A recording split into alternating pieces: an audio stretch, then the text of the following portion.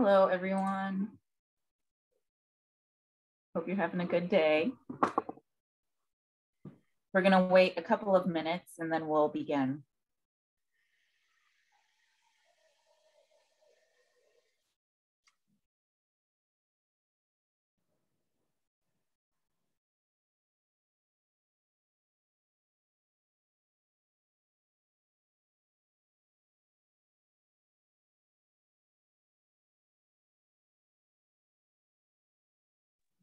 All right, folks, I hope you're having a good day. Oki, nistunitani kuikutsumiskimaki. I go by Iku. And I'm just opening up today. We are the National Native American Boarding School Healing Coalition. And because we are currently based out of Minneapolis, I'm going to be sharing some information about our state and the place that we are located, although many of us who work with NABS live across the country. In the state of Minnesota, multiple boarding schools have been identified where many children of the 11 Minnesota tribes were forced to attend. The purpose of these boarding schools was to strip away identity, assimilate into the Christian faith, disconnect them from their communities and families, and forcibly steal land resources. The repercussions are still prevalent to this day. We would like to acknowledge that our office is located in Bide Ota Otunwe, or Many Lakes City. And we would like to acknowledge that our office, and that's the ancestral land of the Dakota, who were forcibly removed by the federal government from this area, but who continue to make their homes and speak their language on this land. We support the revitalization efforts of the Dakota language and of all 11 Minnesota tribes' well-being and sovereignty. We also acknowledge that this land became known as a home to the Anishinaabe people after their migration. And our office is located in what they call the Kabakam, or at the waterfalls.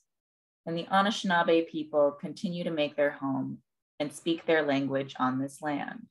We support the revitalization efforts of the Anishinaabe language and of all 11 of the Minnesota's tribes' well-being and sovereignty. Thank you so much. So just for some quick housekeeping, if you want to keep your view on speaker, that will allow you to just see those that are speaking. We have an ASL interpreter today, Janae. We're very thankful to have her here with us. We also want to say that right now we have a bill in Congress called the Truth and Healing Commission on Indian Boarding School Policies Act, and it's being heard in the House right now. And so we are asking people to submit testimony in support of the act by next Thursday, May 26th. And you will find more information about that in the chat as well as on our website. We also want to share that we have 3 new positions open that we will be sharing more about later today and throughout the week on our social media as well as our website. We are hiring for a director of healing programs, a director of public relations, and a digital archives assistant. At the end of this program today, we will be having a raffle, and the only rule is that you remain here until the raffle time. And we will be having Lakota made products and NABS swag. Next, I would like to introduce our Deputy CEO, Sam Torres. Sam, you can take it away. Tlasokamati Iku, thank you. Tonalte noik niwan, inin kwali tonali. Greetings, my relatives. It is a good day today. We're so glad to have you here with us. My name is Sam Torres. I am Mexica Nawa, born on the unceded lands of the Kizh Nation, often called Southern California. I'm the Deputy Chief Executive Officer for NABS, and I'm honored to share in this space with you today to explore self-care in a time of truth and healing. This is, of course, a timely conversation given the events that transpired just last week in Washington, D.C. We witnessed two historic achievements in this movement for truth, justice, and healing from Indian boarding schools. First, in joining Secretary Holland, Assistant Secretary Newland in the Department of the Interior for the release of the first volume of the Federal Indian Boarding School Initiative. NABS's partnership with the Interior Department has shown to be a profoundly effective one. 408 federal Indian boarding school institutions that received federal funding or support were identified. Not contained descriptively in the report, though deeply connected to the proliferation of boarding schools from the early 1800s to 1969, was the designation of 89 boarding school institutions that received no federal funding or support at all. In total, 497 institutions have been identified within the scope of the federal Indian boarding school policy era. We are encouraged by the initial report and are heartened by the Secretary's commitment to continue building on it, to expand into deeper research questions, and to widen the circle by bringing more folks in to support this work, including tribal nations, tribal organizations, boarding school survivors, descendants, and their relatives. We encourage you to read the full report, and to learn more, to see footage of the press conference, please visit our website at boardingschoolhealing.org/DOI report. Our historic week continued as we were invited to provide testimony in the House Natural Resources Subcommittee for Indigenous Peoples for the first hearing of H.R. 5444, the Truth and Healing Commission Bill on Indian Boarding School Policies Act. NABS CEO Deborah Parker offered powerful testimony alongside boarding school survivors, NABS first VP Jim LaBelle, Dr. Ramona Klein, and Matthew Warbonnet, as well as the Honorable Chief Ben Barnes of the Shawnee Tribe. Committee members appeared to be deeply moved in the hearing, eager to support the bill going forward. To learn more and to view full footage of the hearing, visit our website at boardingschoolhealing.org/truthcommission. You can also find ways in which to directly engage and support by writing your testimony and submitting it in support of HR 5444. Throughout the entirety of the week, the NABS team worked tirelessly to meet this profound moment, with grace, with passion, and grounded in our traditional ways, not to mention those that weren't there with us, but have supported this work for generations to lead us to this moment. We also recognize that as deep traumas were shared and the physical, emotional, and psychological wounds that were revealed with courageous vulnerability took place, NABS has always endeavored to hold each other gently in this time of truth, justice, and healing. We're honored to share this program with you today, with the intention of honoring our spirits and the recognition that heavy feelings and emotions may be coming up as a result of these historic events. We begin today with the premiere of a video summarizing the events of last week. We will release the video for public sharing in the coming weeks, so please be on the lookout for that. Please be advised that this 5-minute video includes boarding school survivor testimony and may bring up strong feelings and emotions as a result. Tlasokamati miak noikniwan, deep thanks to you, my relatives.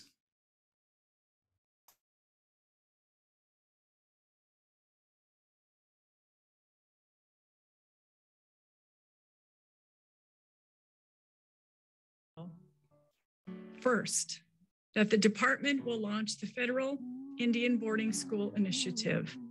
At no time in history have the records or documentation of this policy been compiled or analyzed to determine the full scope of its reaches and effects. We must uncover the truth about the loss of human life and the lasting consequences of these schools. This investigation will identify past boarding school facilities and sites, the location of known and possible burial sites located at or near school facilities, and the identities and tribal affiliations of children who were taken there. I know that this process will be long and difficult. I know that this process will be painful. It won't undo the heartbreak and loss that so many of us feel. But only by acknowledging the past can we work toward a future that we're all proud to embrace.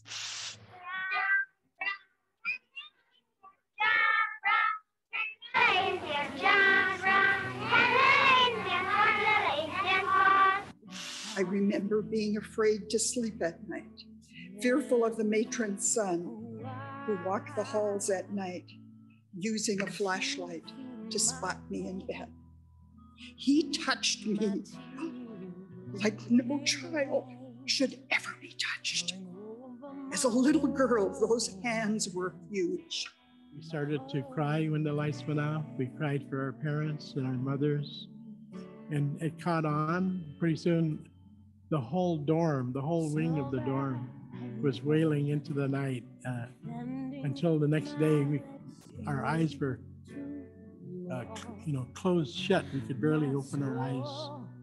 And that crying occurred days in and days out, and weeks in and weeks in and out, and months, until toward the middle of the school year, no child ever cried anymore. A friend of mine was a favorite of an administrator who took her out of her classroom almost on a daily basis so that he could sexually molest her in his office. She showed me her arms, and I don't know if much of you who know anything about cuttings, but she had scars on both sides of her arms, and scars upon scars and scars. We know that she was trying to take the pain away from the memory of all of those sexual molestations she had. It was so bad that she developed multiple personalities. She died 5 or 6 years ago, and her stories to me is just so graphic. I knew things were bad for the boys, but I also realized that the girls suffered extremely harshly as well. The consequences of federal Indian boarding school policies, including the intergenerational trauma caused by forced family separation and cultural eradication, which were inflicted upon generations of children as young as 4 years old, are heartbreaking and undeniable. This has left lasting scars for all Indigenous people. There's not a single American Indian, Alaska Native, or Native Hawaiian in this country whose life hasn't been affected by these schools. Our children deserve to be found. Our children deserve to be brought home. We are here for their justice, and we will not stop advocating until the United States fully accounts for the genocide committed against Native children. The time is now. Tigwitsid, Kaichka, Bisha, Miigwech. Thanking you in our languages and praying that our languages come back with as much love and strength as our ancestors spoke them.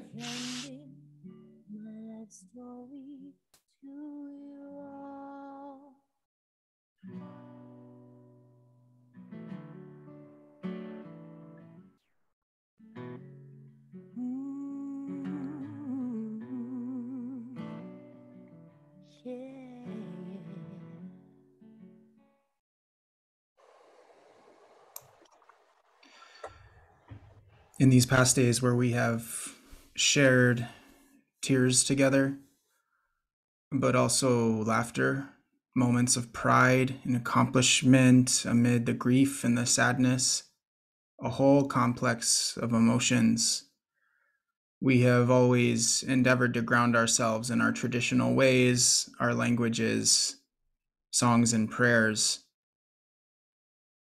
In that way, I'm honored to introduce you to my brother, Amai Tavits, Kenrick Escalante of the Kutsan Nation, who will offer up a song as we gather here today.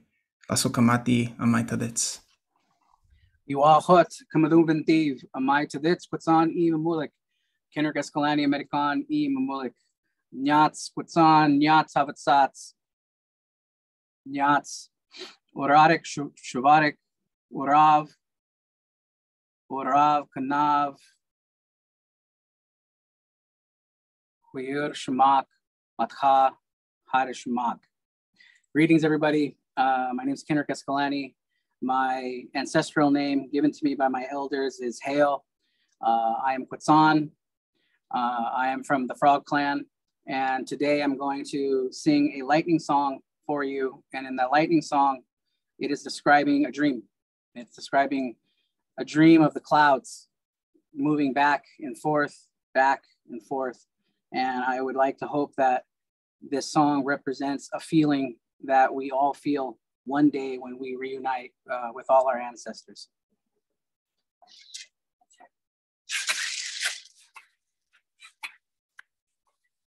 Akwe yuri sumak mathanya sumak. Akwe yuri sumak mathanya sumak. Akwe yuri sumak mathanya sumak. Akwe yuri sumak mathanya sumak. Akwe yuri sumak. Mathanya shumak, Akwe yuri shumak, Mathanya shumak,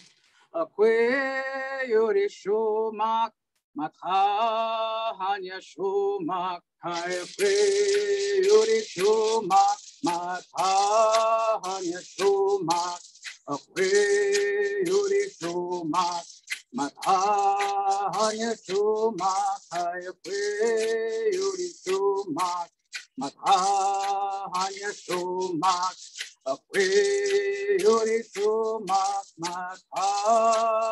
shumak. Akwe yuri sumak, mathanya sumak. Akwe yuri sumak, mathanya sumak. Akwe yuri sumak. You are hot. Thank you.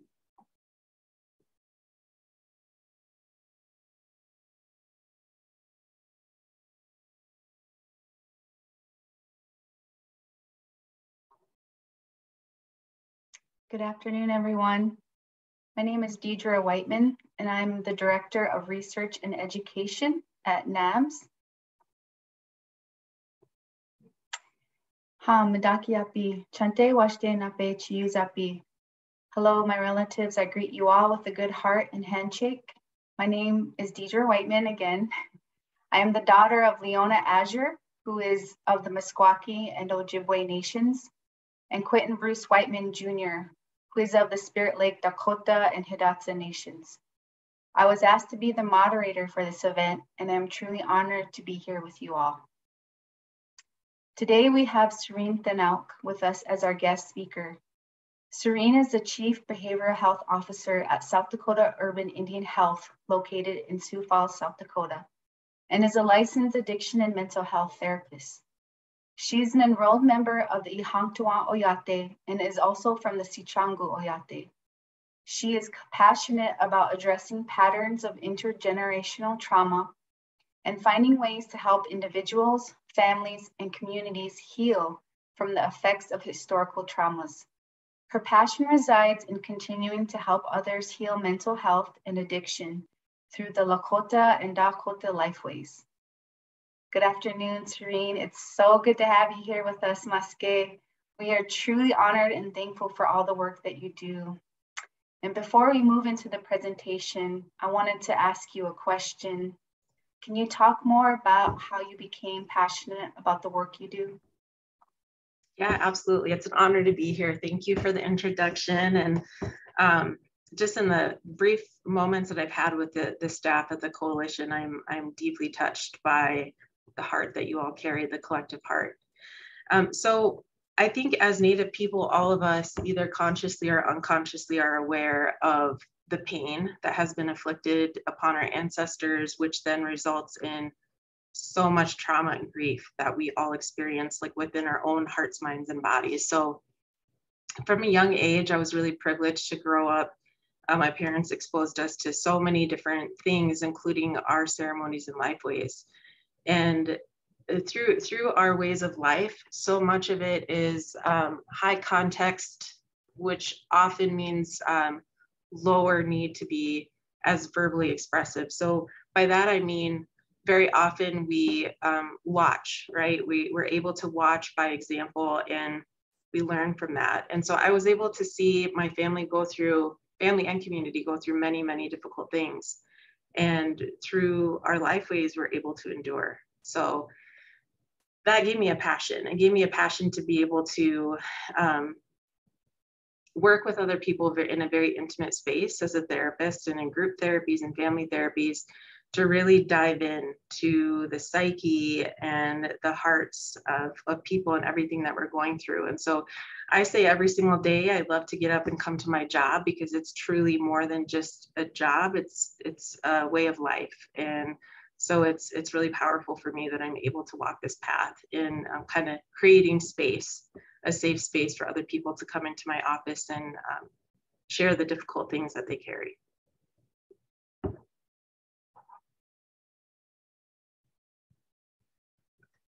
Are we moving forward now with the slides? Yes, it's your presentation now. Okay, yeah, just making sure. Thank you, Serene. Yeah, thanks. Okay, so thanks for the opening question. It's a really good segue into talking about this really important topic. As we said, it's very timely. It's always a good time to talk about these things, but especially when we have collective triggers of things that we talk about are in our blood memory. You know, epigenetically, we know through science now, although our people have always known, that we do carry things within our blood memory. So within our DNA, there are genetic markers and things that are actually imprinted within us. So things that happened before we were even born, we can have reactions and triggers and things that come up.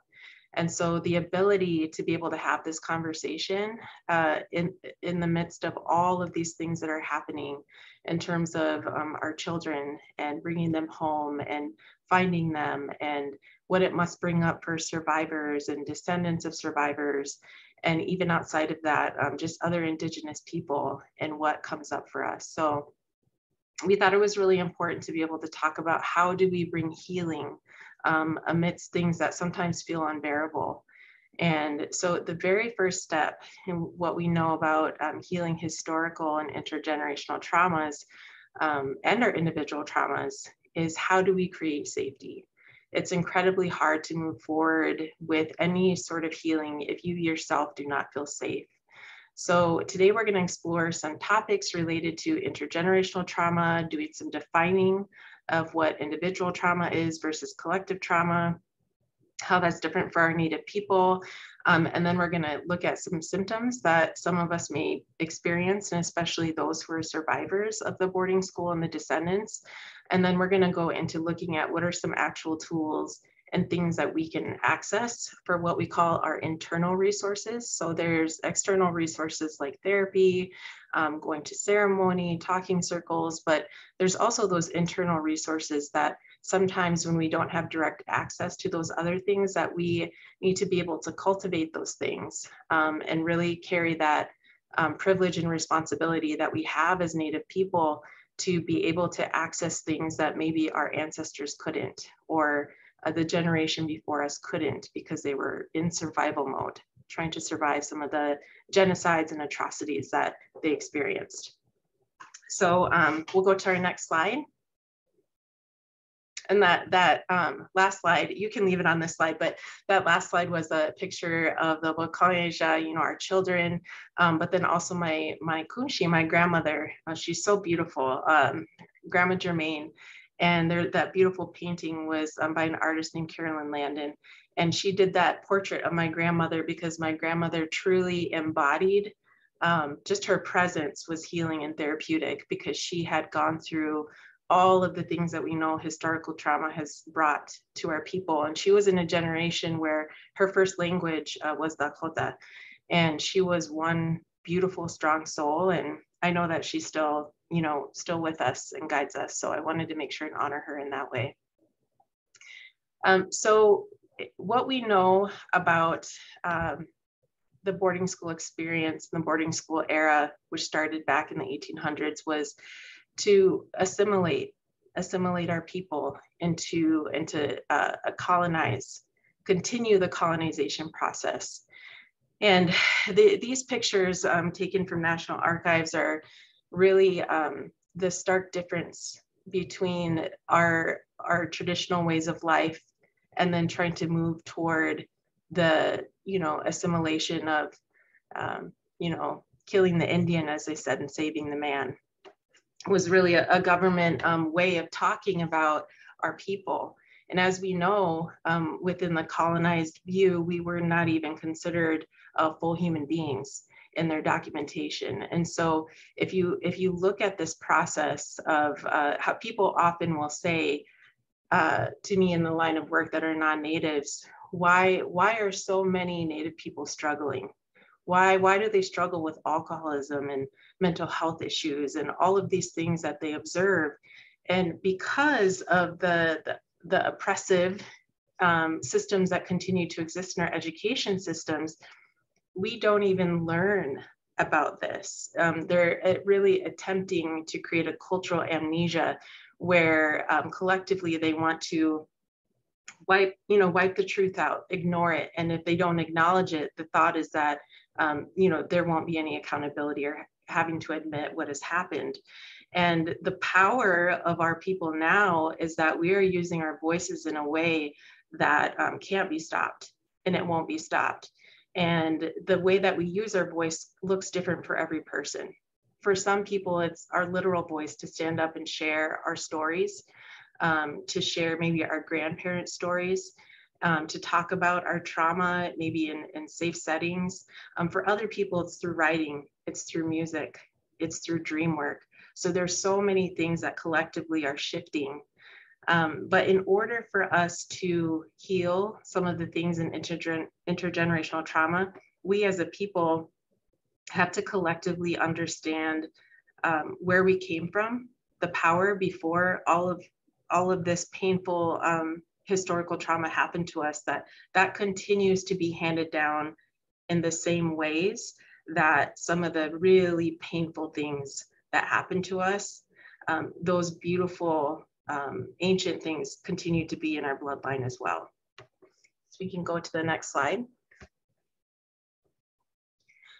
So as I mentioned, epigenetics is something that's really amazing to me when we start to look at, again, through a scientific lens, something that we have known for a long time. The way that Dr. Eduardo Duran talks about it is a soul wound. And this is a collective trauma that goes beyond just the physical and psychological being. It's a trauma that injures where the blood doesn't flow. So again, it's not something of the physical nature that we could measure or even see, but trauma literally goes into the epigenetic structures that determine how future generations will interact with our life world. So to be able to, oh, someone just asked a question about being able to see the slides. I'm not sure if others can see those or not, but I hope so. I hope you're able to see the slides. The epigenetic structure, so the soul wound, this is a really powerful thing that in terms of healing, as we talk about creating safety, raising awareness, we want to make sure that we are including our Indigenous perspective. So we know that it's incredibly hard to create any kind of change collectively or individually as Native people if we don't heal our spirit, if we don't, in the very least, acknowledge our spirit. And so this idea of a soul wound is saying that we can look at someone's mind and have them go to therapy, or we can maybe have them go physically to the doctor. But if we don't look at the soul or the spirit and acknowledge that through ceremony, then we are totally missing the mark with healing and creating safety. That connection, the Nagi, that Nagi, as we were taught, you go into shock when you go through trauma. And through some of the Lakota teachings that I've heard my parents and other generations talk about, is that, you know, your spirit, it's almost, in clinical terms, we call it freezing. You know, there's a fight, flight, or freeze mode. And the freezing is when you get stuck, almost kind of frozen in time. And that's why your spirit then goes and revisits things over and over, because it was such a major event that created not only a biological change for you, but also a spiritual change. And so being able to do things through our ceremonial ways, slowly you start to call your spirit back. And there's actual ways, you know, that our medicine people do this and our spiritual helpers do this, where they can help you to, you know, call your spirit back and kind of, instead of, as we say, remembering the trauma, it's actually remembering, right? Like bringing all those parts back to you and being able to heal from that place. So as we talk about the science of healing trauma, I will say this: we know that the science shows that we have the ability, once we become aware of some of those triggers, to be able to make environmental changes to actually heal the things that happened before we were even here. To me, that is incredibly powerful. And at one point in my life, when I was really experiencing different traumatic memories and things, I used to feel like it was almost overwhelming and a burden to have to face those things. But through more of the healing, I recognize it's actually a responsibility and a privilege to be able to heal some of those things that those that came before me, they were so strong. Those that came before all of us were so strong for us to literally be alive here today, having these conversations. So in that way, I want to honor them by talking about them, but then also how do we move forward? Next slide.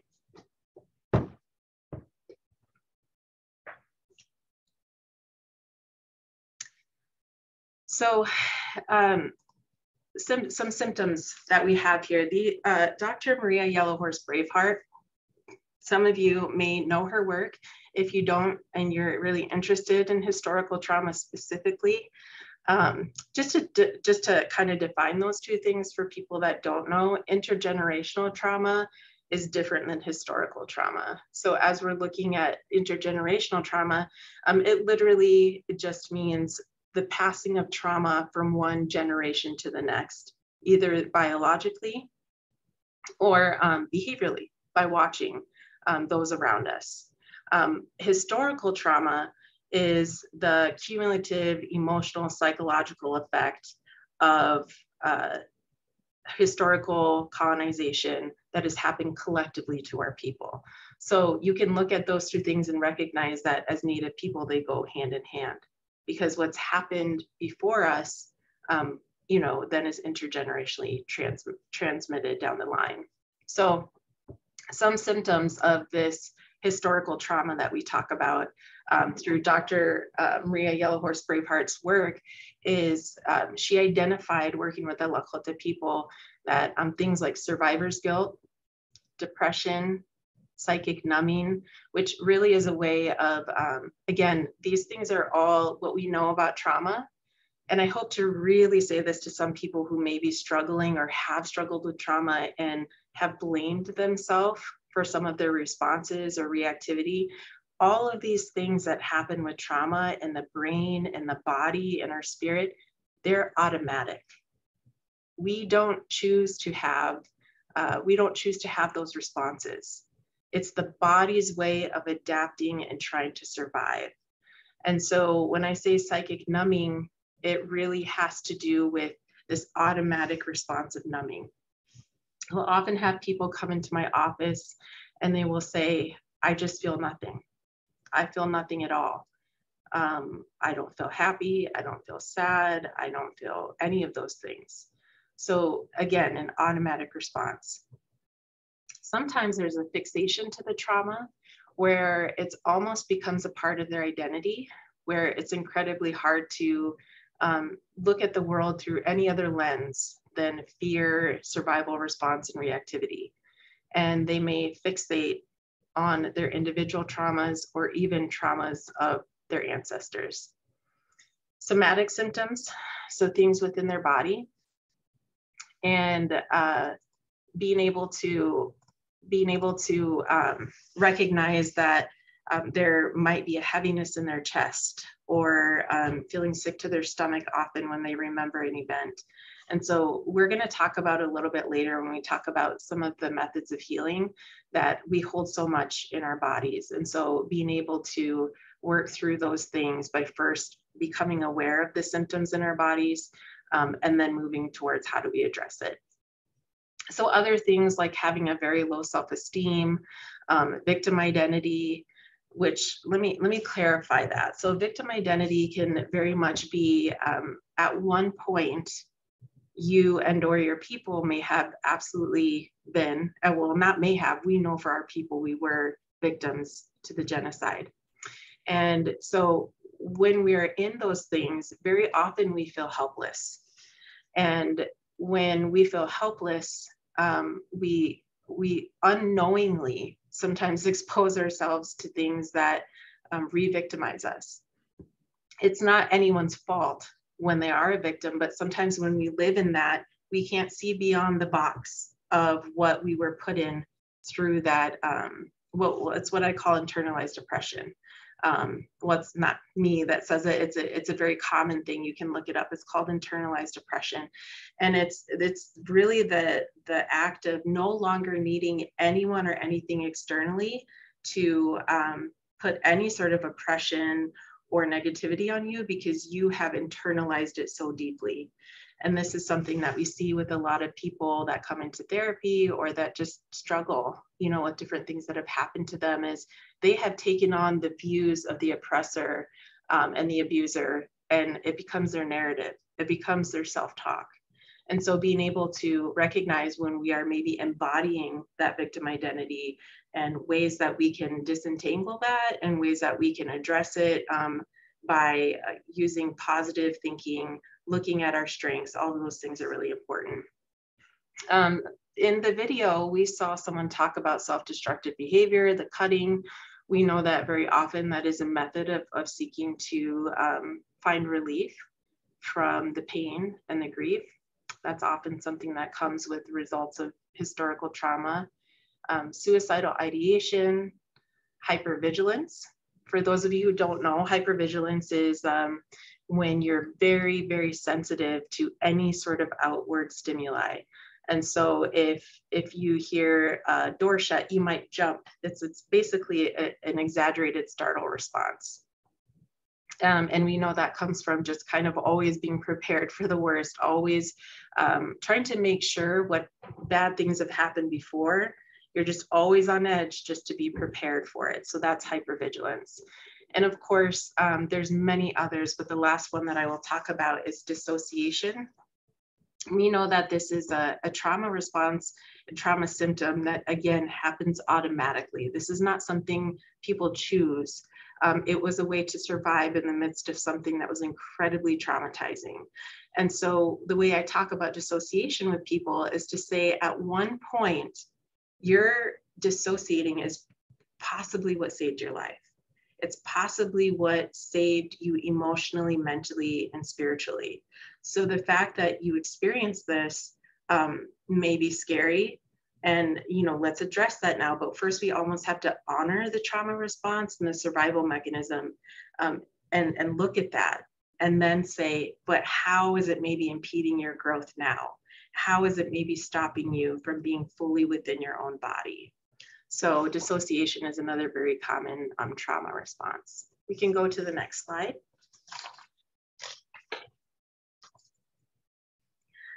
So I wanted to put a quote up as we move into, we've kind of defined some about what historical trauma is, or people know this very well, and looking at some of the symptoms. We are also looking now at how do we, after acknowledging that, what do we do with that? Well, there's no easy answer. We know that there's no easy answer to centuries worth of colonization and genocide. However, we are here now today in this generation to be able to look at what's happened. And we know with anything traumatic that's ever happened to any one individual or group of people collectively, what is healing is two things. Being able to feel not alone. We need to feel connected and seen and held. We need to feel safe. And then the other thing is being able to make a sense of meaning out of what happened.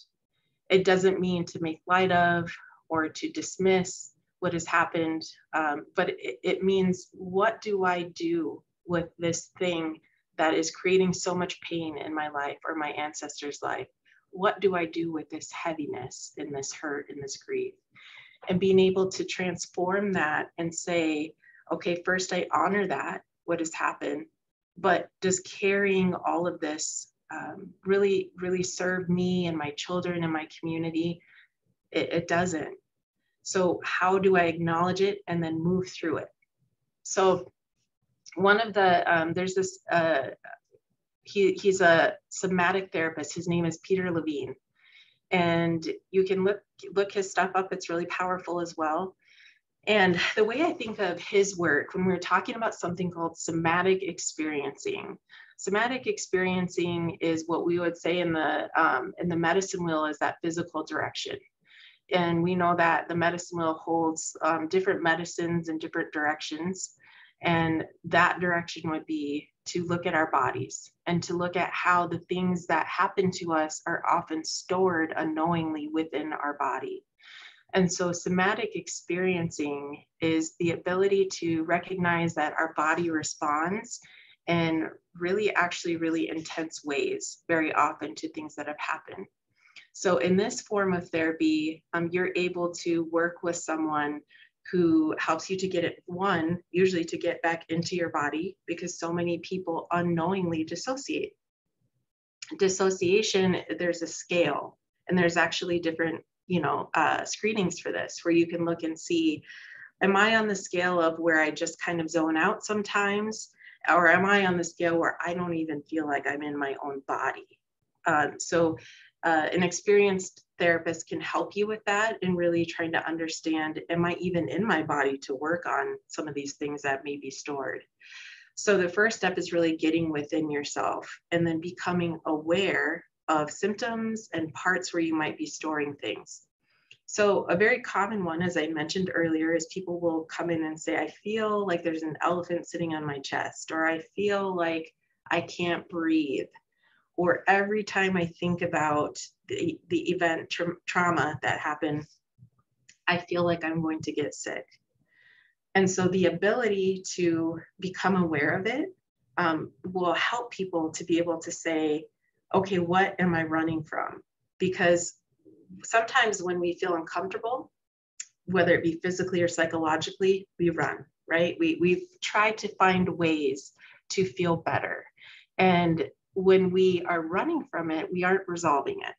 And so being able to say, let's slow down and let's go back to your body responses, not what your mind is doing and how it's racing and forecasting ahead or stuck in the past. Let's look at what's happening in your body when you remember some of those difficult things, what's happening right now. And so some of the images that people pull forward are very, very powerful. I often will have them kind of close their eyes after we create that safe space, right? Of containing them within that. And me just being a witness. That's all I am in those moments. I'm a bit of a guide, but mostly I'm just a witness. And having them being able to access different parts of their body that they may be holding stress or different things. They come up with colors. You know, I see in my stomach, I see a red tangled rope, or, you know, I see something black stuck in my throat. And so being able to have them work with that through art and getting it out and externalize something that's very internal that they have been unaware of, only then can we really start to work through some of those things. So one thing I would encourage everyone to do, and this is a kind of a daily practice, or if you forget to do it, just even writing it in a journal, remembering, how is my body feeling today? What are some of my body responses when I might feel triggered? And how do I soothe that response when it comes up? So very important in our healing, that physical direction, being able to recognize and nurture our bodies and be compassionate to them. Next slide.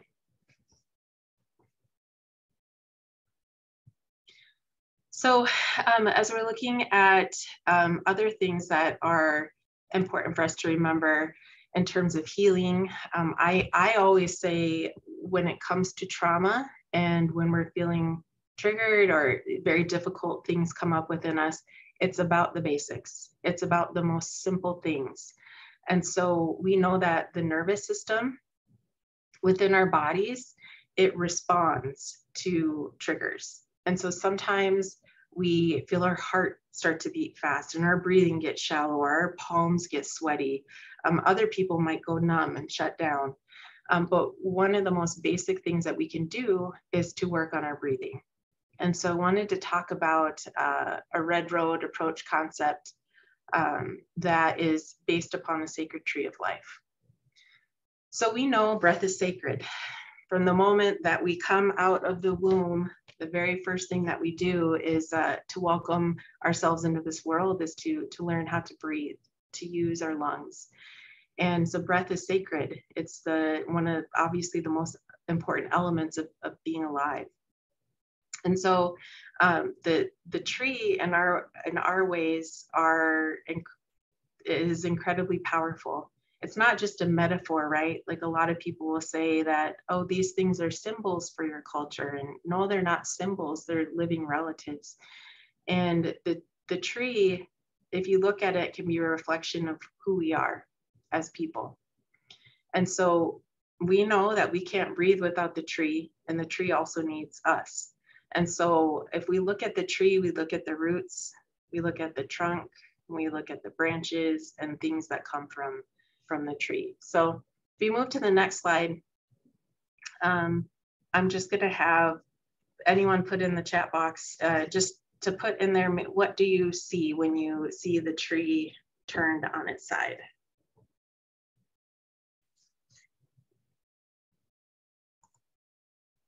Lungs.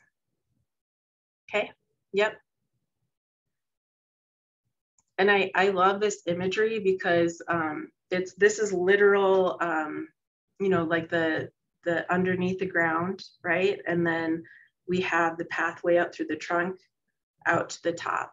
And we can literally see reflected in nature the thing that helps us to breathe within our own bodies, that helps us to breathe. And so when we look at going back to those basics and those original teachings of mindfulness, cultural mindfulness, in our ways, we didn't call it that. It was just talking about the sacredness of your breath.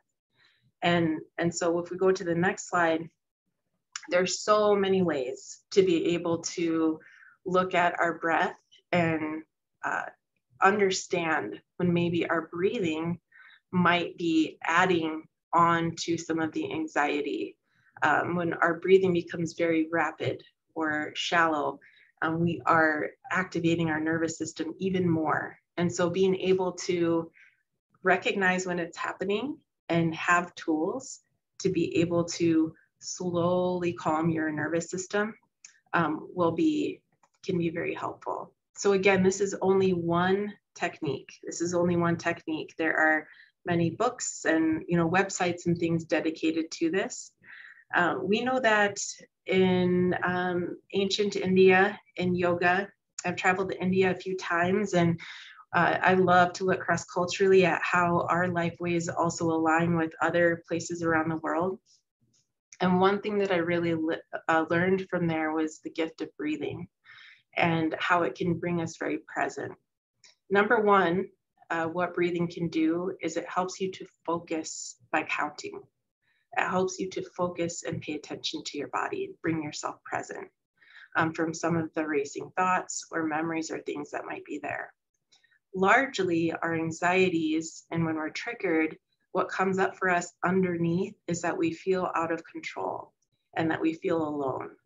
And so being able to do something in a very small way, like controlling your breathing and breathing through counting, can help to pull yourself present.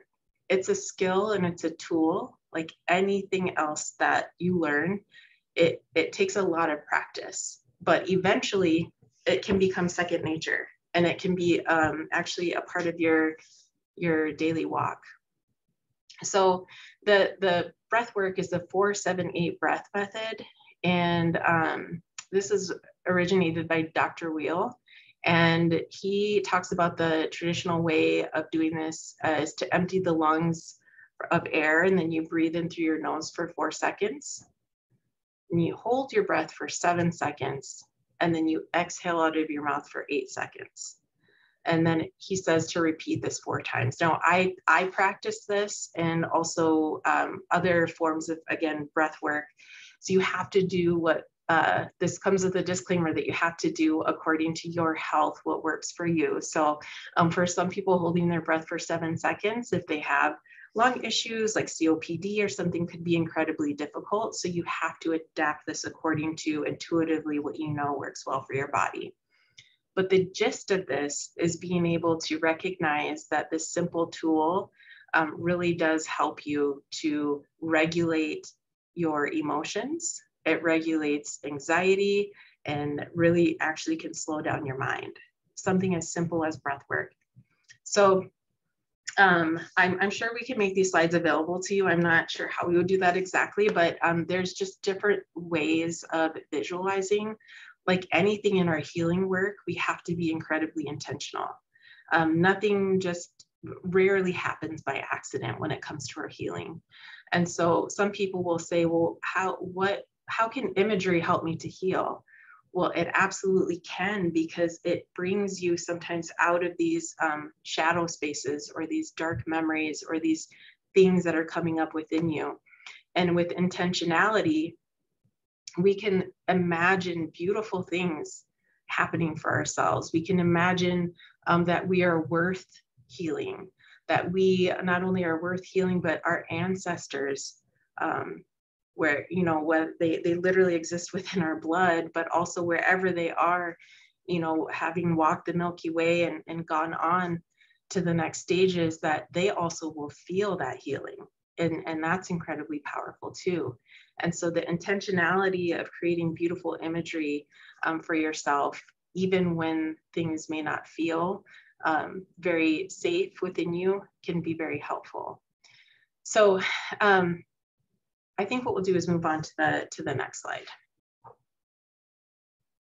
So a question that in some of the work that, because like all Native families and many other non-Native families, but especially for our Native families, we all have the effects of historical and intergenerational traumas. And so my family is no exception to this. As I mentioned earlier, went through most of my 20s living in a fight, flight, or freeze response, living in a lot of pain, having reactivity, and going through a great deal of depression and lots of things. So a question that I used to ask myself, because I've always thought about people that came before me and how that influenced my parents and how it influences me now as a mother, is I would always ask, what are we carrying for our ancestors? And in the past, it used to feel heavy. And sometimes it does, because there were things that were unresolved that came before we were even here. So it's okay to acknowledge that heaviness at times and that grief that we carry. I remember being a late teenager, and I watched a movie about a boarding school experience. And I had heard my parents talk about this. I knew about boarding schools, but I watched this one young Native girl's experience through this movie. I was home alone. And I remember I was crying so hard, and it was almost like this grieving was moving through me, almost like wailing. It was just coming through me. And now as a woman, I know that that went beyond my own personal experience. It was the experience of those that came before me who maybe were frozen and were not able to grieve. And I was carrying some of that unknowingly. And I remember my father walked through the door and he looked at me and he said, you know, what's wrong? You know, and I said, I just pointed to the TV and he looked at it and he just knew, and he came up to me and he held me and I cried. And in those moments, I knew that the things that happened to my father and that happened to my mother as a result of these things, boarding schools and historical trauma, were very much alive within me and within him. And to be able to have the conversations now and look at the things that we can hold space for in terms of healing and being able to forgive is incredibly important. So in Dr. Maria Yellow Horse Braveheart's work, she talks about a process of first acknowledging what has happened to our people. And sometimes it's so important for us to acknowledge it with each other, because we know that we live within a framework in our society, racist society, where, like I said earlier, there's an attempt to create a cultural amnesia that none of it ever happened. We have to validate each other and work through lateral violence of tearing each other down and validating one another that we've all gone through this. That doesn't mean we don't hold each other accountable, hold ourselves accountable. We also have to have this general acknowledgement of what's happened. From there, very often when we accept what has happened to us in our individual journeys or before us, grieving happens. If trauma is frozen, the end result is grief. And if we don't work through that grieving, then we stay stuck.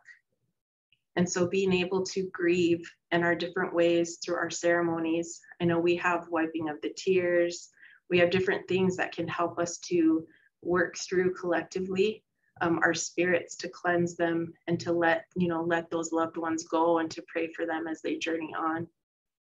And then she talks about forgiveness. Again, I think everyone has a different experience and idea of forgiveness.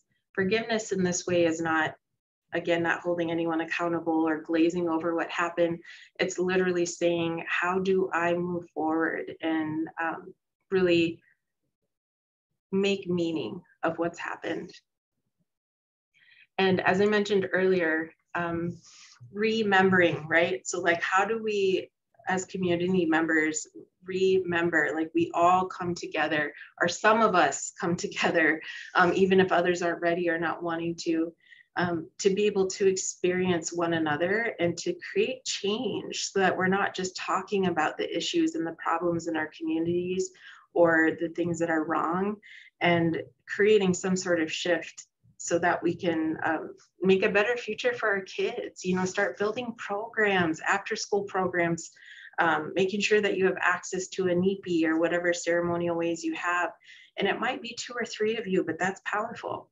That is remembering. It's coming back to one another in community. And we know that connection to our land is very powerful. Going back to the basics and using our 5 senses, which we know in healing trauma, accessing those senses in mindful ways is what pulls us present. Aromatherapy, holding a rock. We are using our senses to be present and in our bodies instead of somewhere else, or dissociating or running from it through substances or relationships or being workaholics. How do we pull ourselves present? Very often, going outside, being, you know, in the sun or connection to the land, hearing the water. Those are things that activate in our blood memory very calming mechanisms.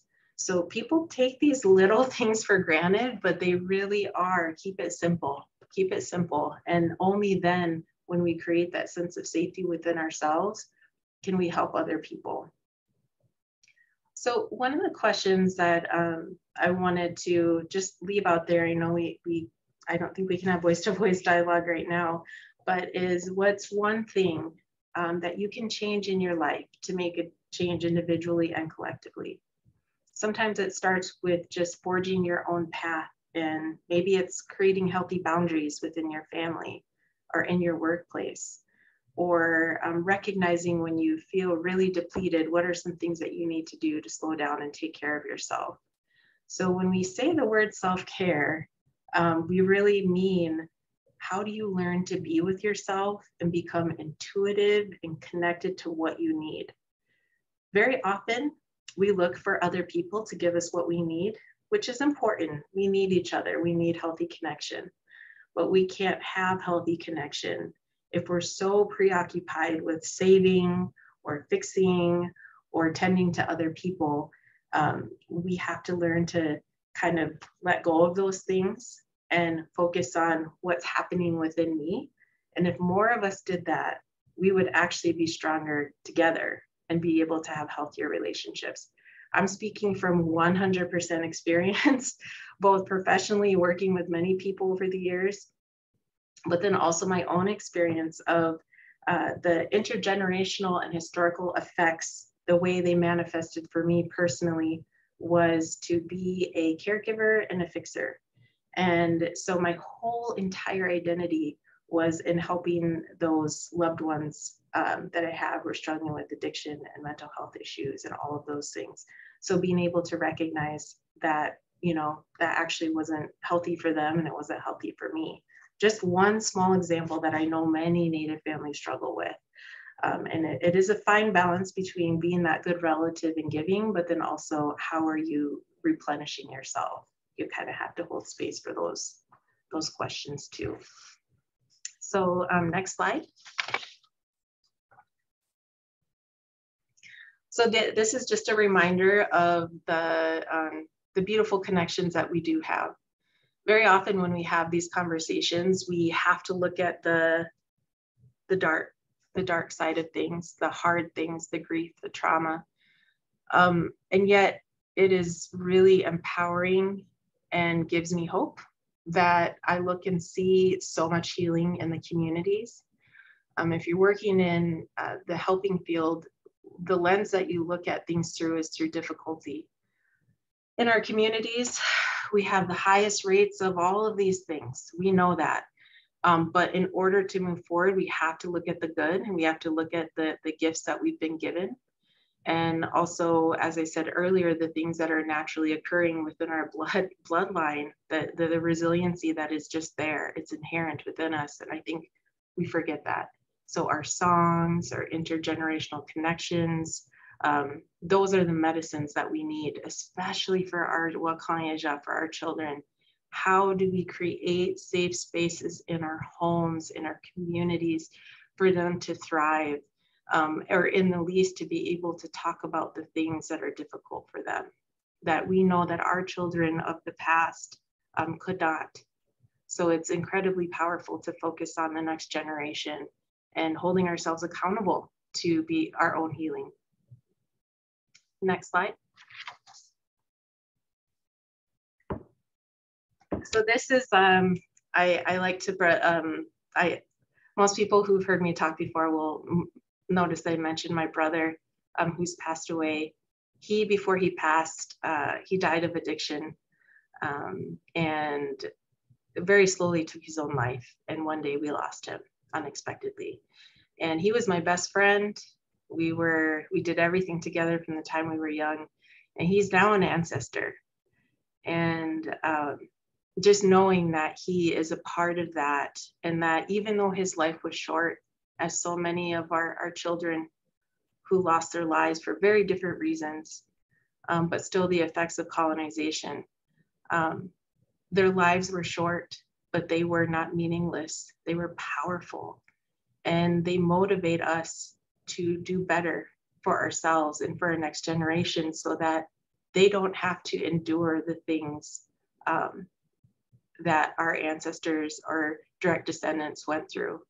And my brother's life was shorter than all of us had wanted or hoped for, but it was no less powerful in his journey to bring healing now. His story and losing him has only fueled my my commitment to this work and to helping others to survive and thrive through their grief and mental health issues and sometimes addiction issues, to be able to feel whole again. So I want to thank you all for joining me as I shared a little bit about this topic and maybe some ways that we can come home to ourselves. And I just want to give it back to Deidre and say thank you so much for having me.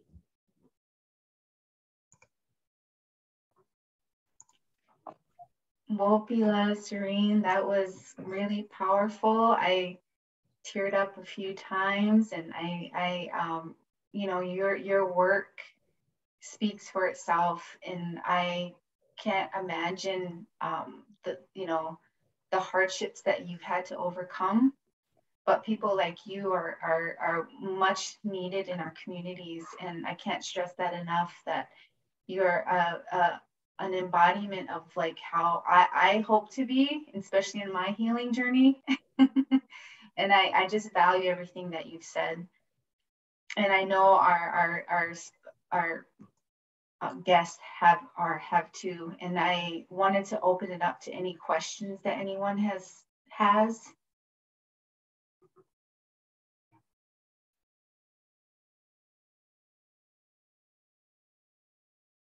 So if anyone wants to put a question in the chat, we will continue on. And yes, the video will be available to everyone. We will be posting it in either today or the first of next week.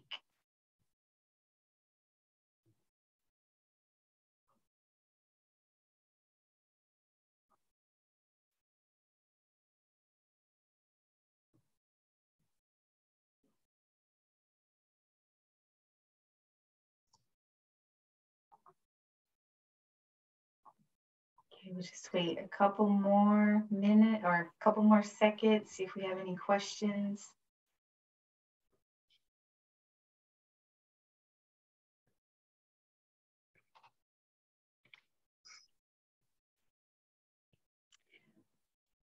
Okay, so we have one participant who asked, can you share your thoughts on the connection between historical trauma and intimate partner violence? Yes, absolutely. I think that if we go back to this concept of internalized oppression, there's so many parts to this. So the first one is, we know that the roles that are men and women and two-spirit relatives, the roles that they had within the communities were completely taken from them. So not only were the roles completely shifted, they didn't have those same kinship terms and all of the things that were taught to us originally. So if you have a generation of males and or females, because we know it can go both ways in terms of intimate partner violence, but that are shamed for just being who they are inherently as a Native person. So they're carrying shame. They're very often carrying that abuse. And all of those things are then, as we know, handed down through either biologically or behaviorally to the next generation. And so many of our men did not have those teachings. They didn't have those teachings of what does it mean to be a protector? What do you have to do to hold yourself accountable?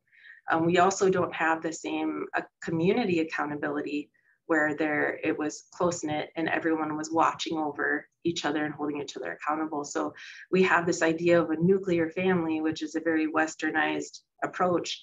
And so that isn't there, right? So there's just so many layers. But if we look just alone at that concept of internalized oppression, we're looking at someone who is really kind of part of that like patriarchy of looking and saying, I'm all of these things, right? It starts out as negative self-talk. It starts out as abuse. It starts out as insecurity and inferiority and shame.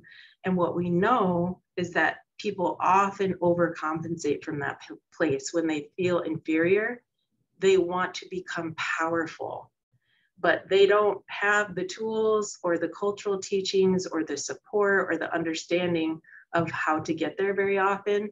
And so they jump to that. I'm sure many of you are aware of the power and control wheel of the Duluth model, which is you look at all the brackets of that wheel and it essentially shows, right, like trying to control and having no respect. And so if you look at that process of just the inferiority, shame, all the effects of historical trauma, and then you include substance abuse in there, it's just a recipe for so many of our men to not have that healing and the teachings that they need. And again, this, we can flip it around and say for women as well, because we know that women also struggle with being the perpetrators of intimate partner violence at times. But that's a really super brief, accelerated answer of something much more complex. But I think a lot of it I don't think a lot of people in society look and see how historical and intergenerational trauma has created so much strife, like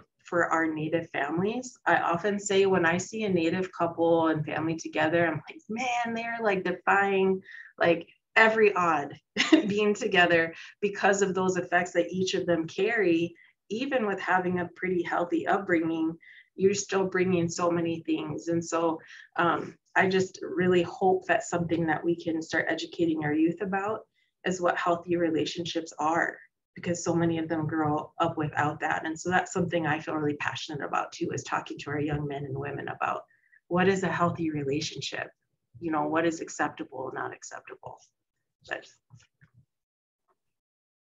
Popila, thank you. I agree. And we have another question. Have you found resistance in your community to this approach? Oh, yes. Mm-hmm. Yes. There's a lot of people who only want to look at what we call evidence-based practices and approaches. And anytime that you mention things, like literally people think historical trauma is fake. Like people will say things like, oh, that, you know, that's not a thing, you know, and I'm like, it's a fact, and let's talk about that. And in fact, recently, I was subpoenaed to a trial, and I was just processing this with some friends recently because I was activated. Epigenetically, personally, I was activated on the stand as I was advocating for a Native family to get their children back. And I talked about intergenerational trauma, and I talked about the effects of all of those things and how it tied into the situation and moving forward the healing path. And it was completely dismissed. It was completely dismissed as even being something that was a part of the family story. And so there's just a whole lot of education to be done. And even more than the education needs to be us just standing up and saying, this may not be known, this may not be accepted, this may not be wanted, but I'm going to share because it's my experience and it's something I know collectively. And so I think the more that each of us do that without waiting for the acceptance or the invite, sometimes like we just need to do it, the stronger I think all of our work will be in supporting each other. Great question, thank you. Another one, you mentioned mindfulness. Can you speak a little more to that? Sure. So mindfulness is a really commonly used term now. And essentially what it means is just paying attention on purpose, right? That's what mindfulness means, is I'm going to be intentional about being in the moment.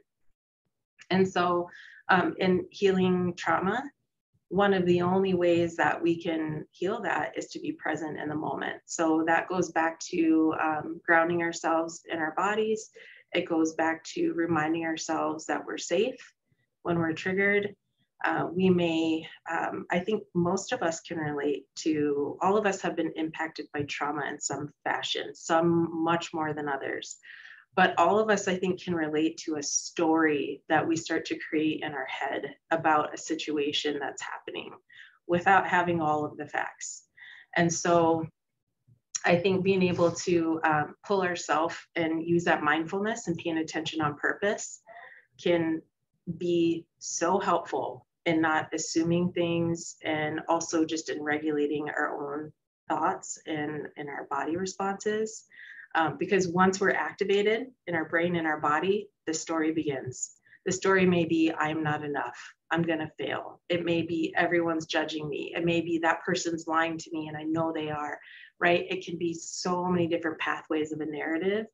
And if we're able to be mindful and just pay attention to our breathing, we become less reactive and more responsive in our relationships and in our life. Well, Bila, for that, I really appreciate that. That's some really good advice. Something that I do personally as well, a lot of breath work, and it does help. Let's see, I don't think we have any more. Oh, let's see. Yes, Jim, we will be including this in our webinar, and it should be uploaded in the next couple days. Okay, let's see. So Michaela had a comment, I think.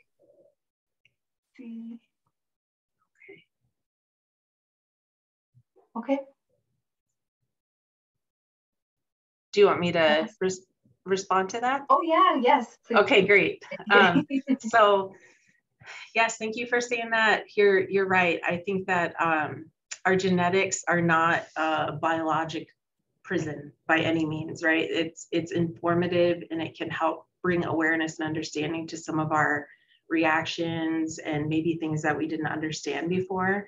And also your comment of you are not your thoughts. Yes, it's so true. I think that we often think that the things that we think are who we are, part of our identity, but we have thoughts, thousands of thoughts that come in and out of our consciousness throughout our day, right? Just in one 24-hour period. Those thoughts don't define who we are, and they're not fixed. And so there's different things in mindfulness where you can almost envision your thoughts kind of coming in and out, or your mind being like a monkey and it will go all over, and recognizing that as we practice more being with ourselves, that at first it's going to feel like it's up and down and all over, but being able to do that and tune in more and more, we recognize that we are not our thoughts, we are not the things that have been done to us, and we are not the things that we have done to other people. And so I think that forgiveness part for ourselves, when we react out of trauma, we have to become aware of it, own it, and then say, but that doesn't define who I am. And the really difficult things that have happened to me or our people, it doesn't all define who we are, who I am. It's a part of our story that we need to integrate in order to heal, but it is not who we are. Well, Bila, for that question, we have time for one more. And I did not notice that we have a question and answer box. So I'm going to read from that. That's my bad. My apologies. So we have a question. It says, what's important for our boarding school survivors to see in a support network? I think the very first thing is to, first of all, those are needed. They're just baseline foundation to have a support network. And the hope is to have more of those healing circles like across the nation so that people can access that support for descendants and survivors. But I think the biggest thing is, as the title of this, and I mentioned earlier, is to feel like a sense of safety. And we really break down what safety is. It's feeling, one, intuitively what feels right. I think a lot of times we ignore that, but we need to be able to listen to our intuition and our energy and what feels right. Secondly, being able to have a sense of predictability. really creates a sense of trust. So being able to access those people that you know are pretty consistent in who they are, which is usually people who aren't, you know, who don't have substance use disorders at that time. Sometimes they can be there, but if you're really going through it, you need to access people that are predictable and safe and trustworthy to hold space and keep things confidential. And so those are some of the basic tenets. And of course, this is coming from a perspective of a therapist. And so confidentiality, someone that you know you can trust, and then that consistency. And yeah, just knowing that they're able to just listen sometimes and witness can be one of the most healing things.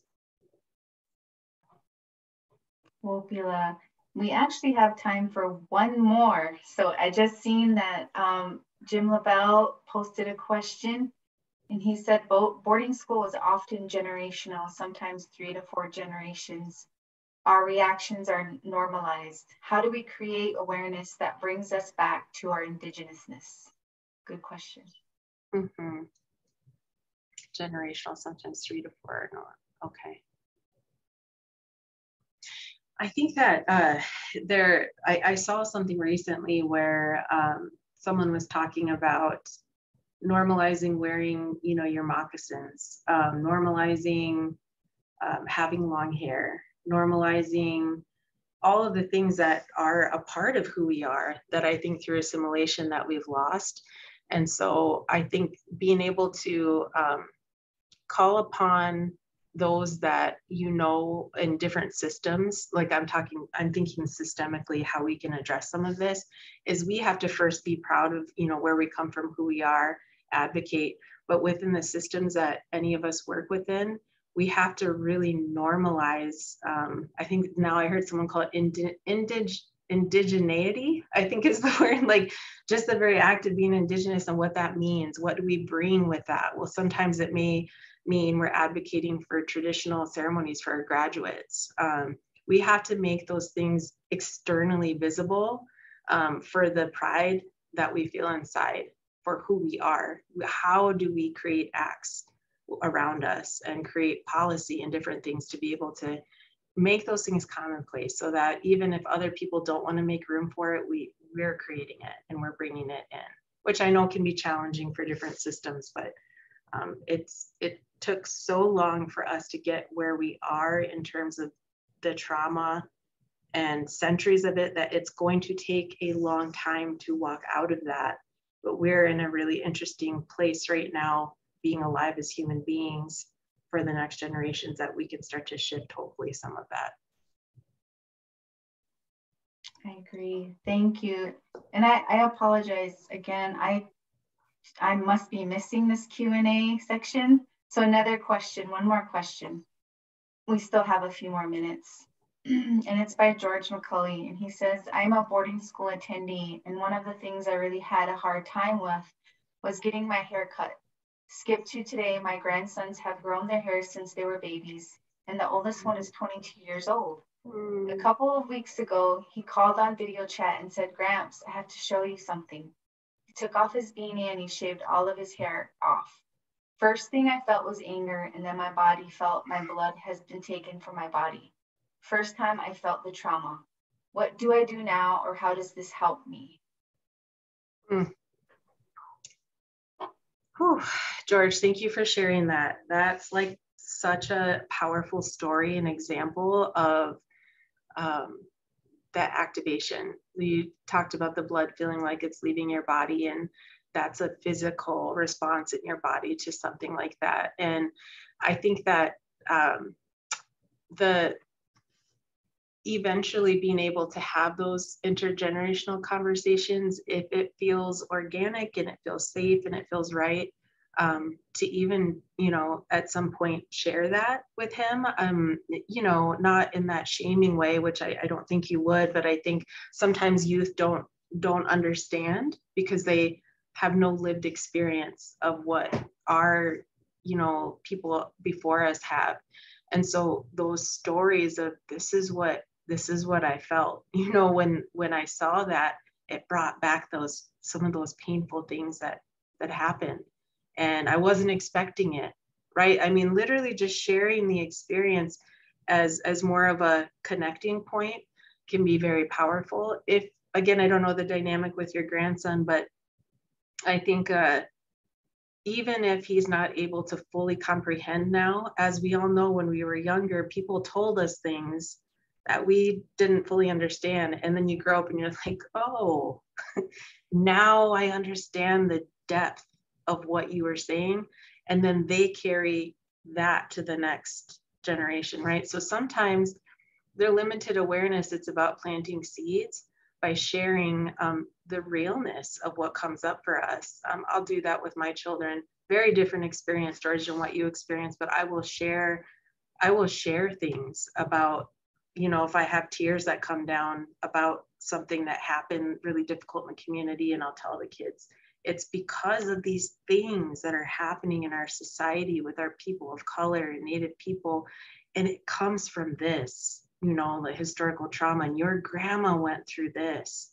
And, you know, they'll listen. And I know that they aren't quite in a place yet where they can integrate that or something, but it's an emotional memory for them that maybe along the way, maybe they'll look back if they have kids or, you know, nieces and nephews and share some of those things too. And so in whatever way feels safe and good to you, I think that would be a very powerful medicine, you know, for him to understand, because it sounds like he can't and doesn't fully grasp what you went through. But thank you for sharing that. That's so like powerful for you to share that with us.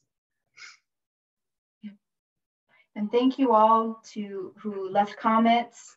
We do appreciate it.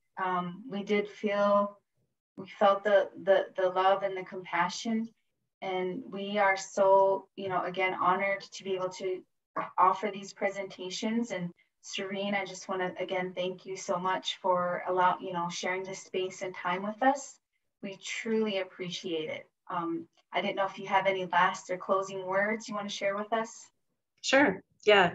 Just to kind of close things out, like I said, I wanted to say thank you. And one thing I forgot to mention that I can't believe I did, so I'm glad you asked me to say this, Deidre, was one of the last things I say to people when they leave my office or if we're doing a workshop is, you know, that mani, that water, is really powerful and sacred, like our breath. And so I always tell people, if you're going through a difficult time or you felt somehow activated by anything that was shared, make sure you're drinking water. You always have water with you. My grandma would always talk about like the water within us, you know, the way that we talk to ourselves, and it's very sacred. And so also drink lots of water, because it helps with your nervous system and all of that. And so water, again, simple. I'm all about simple things to remind us and ground us. And so make sure you're staying hydrated.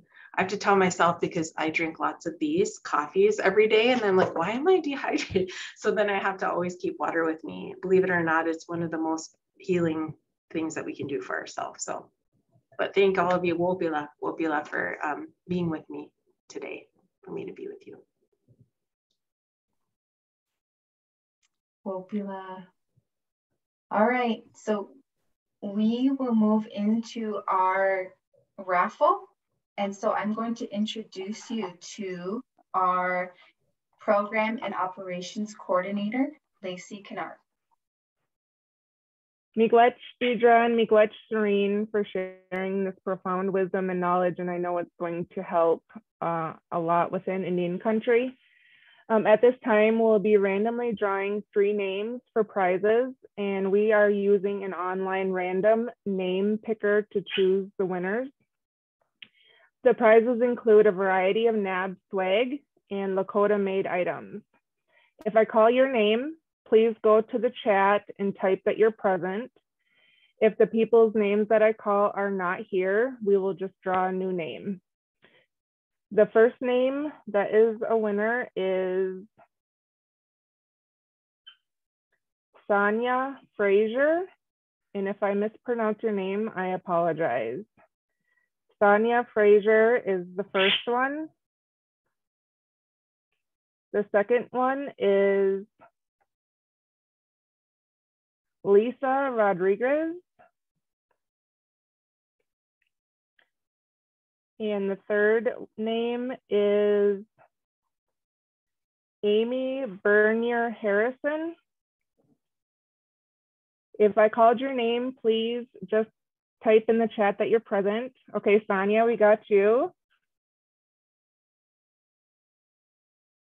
The other name was Lisa Rodriguez. Amy, awesome, we got you down. And last one is Lisa. Is Lisa present?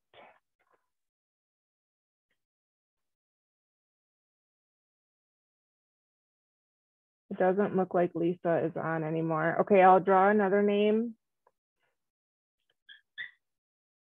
Rebecca Black.